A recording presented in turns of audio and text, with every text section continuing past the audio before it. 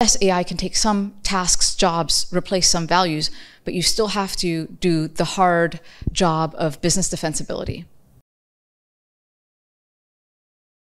This is a disruptive technology. It will change how value is being delivered.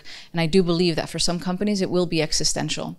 And so how you measure the value and how you're going to technically manage that value chain delivery, I think is going to be a conversation that needs to be had with everybody. Regarding HR and not taking jobs, as a matter of fact, there are some algorithms that have taken jobs successfully. And one example of this is Klarna. The CEO was very happy to tell everyone that he has reduced his costs because of algorithms. He has used customer service algorithms to replace 700 people.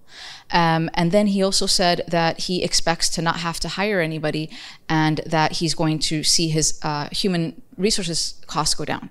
However, this is short-sighted. And it's short-sighted because he has reduced his costs for the business value he offers today. But his business value that he offers today is not going to be necessarily the same in 10 years. And if he doesn't have the human talent to get him to the next innovation, that's going to be a problem. So yes, AI can take some tasks, jobs, replace some values, but you still have to do the hard job of business defensibility.